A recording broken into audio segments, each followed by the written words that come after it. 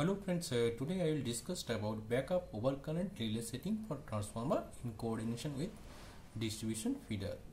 Here a distribution substation is shown. That is the 33 kV bus has been shown here, and it is 11 kV bus. In between 33 kV bus and 11 kV bus there exists a transformer of capacity 10 MV and percentage impedance is 8.5%. Now HV side CT ratio is 400 by 1 and LV side CT ratio is 600 by 1. Now from 11 kV bus there exist two feeders, feeder 1, feeder 2, and CT ratio is 400 by 1 each. Now relay is connected from secondary of the CT for feeder and also for transformer LV and HV. Now if external fault occur, that is either fault occur in feeder 1 or feeder 2, if overcurrent relay connected with the CT secondary fail to clear the fault due to any reason, then only as a backup of this protection the relay connected with this CT secondary, that is 600 by 1 secondary, shall operate to clear the fault, and that is why it is called the LV backup overcurrent relay. And if this relay connected this relay failed to clear the fault, then only the HV overcurrent relay shall operate to clear the fault, and that is why it is called HV backup overcurrent relay. So in this video I will discuss about LV and HV overcurrent relay setting coordination in connection with the feeder relay setting. Now since a 10 MVA transformer is connected in between 33 by 11 kV bus and percentage impedance is 8.5%, considering the infinite source or zero impedance at 33 kV bus, the maximum fault current at 11 kV bus I fault shall be equal to 1 by Z per unit, that is percentage impedance of the transformer, which is 1 by 0.085 per unit, which is equal to 11.765 per unit. Now at 11 kV side the full load current is 525 ampere, and therefore the maximum fault current will be 525 into 11.765, which is equal to 6176 ampere or 6.176 kiloampere. By considering maximum fault current at 11 kV bus, we shall coordinate the setting of feeder in connection with the LV overcurrent and HV overcurrent relay setting. Now first we choose the setting for 11 kV feeder.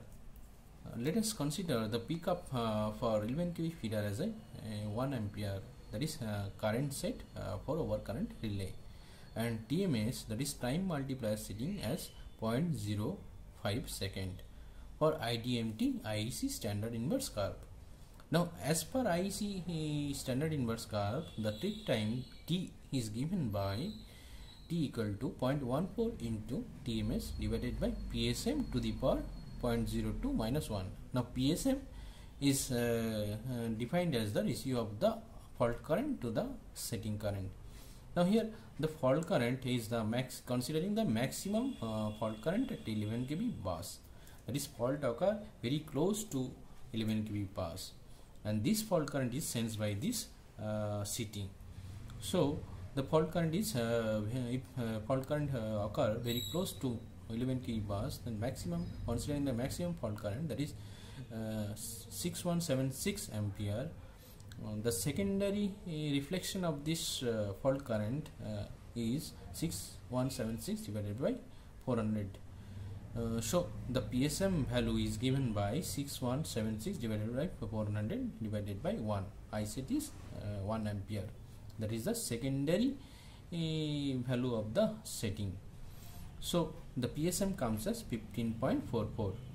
Now the trip time is given by, as per IDMT IEC standard inverse curve, equal to 0.14 into 0.05, 0.05 set as the TMS, divided by 15.44 to the power 0.02 minus 1, which comes as 0.14 into 0.05 divided by 1.056 minus 1.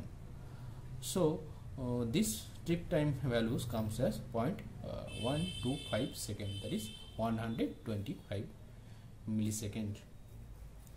Now considering this trip time, we'll set or coordinate the LV overcurrent relay setting and also HV overcurrent relay setting.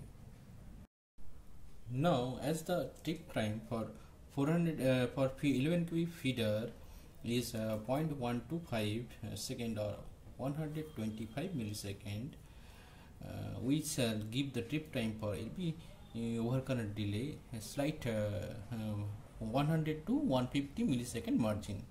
So trip time is set as taking as 150 millisecond margin, that is 0.275 second.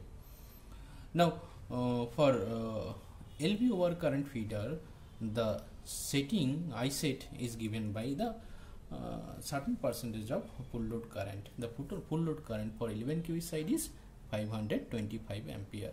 So the I set is equal to 110% of 525 ampere, that is comes as 578 ampere. So in secondary value, the setting for LV overcurrent relay is 578 divided by 600, as the CT ratio is 600 by 1, which is as 0.96 ampere. Now PSM is given by IF by IS, that is fault current by I set. Now fault current is 6176 ampere and the I set is 578 ampere. So the value of the PSM comes as 10.69 ampere.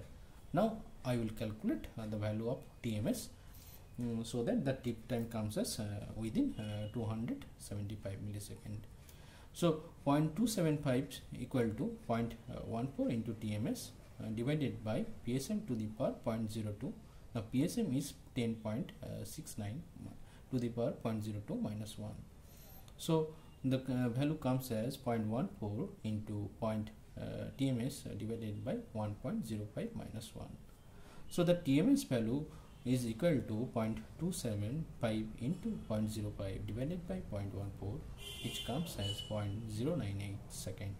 So for LV overcurrent relay, the TMS can be chosen as 0.1 second or 100 millisecond.